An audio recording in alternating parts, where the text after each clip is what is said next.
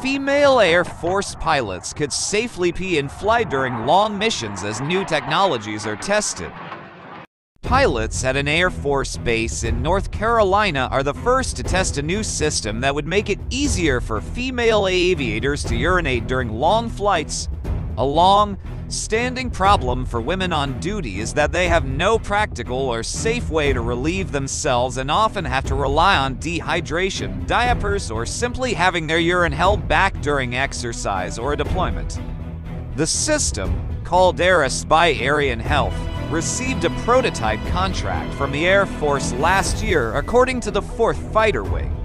It uses a cup liner that is docked to the body and worn under the pilot's underwear. A pumping system then draws the liquid away from the flight suit and does not require pilots to remove their harness.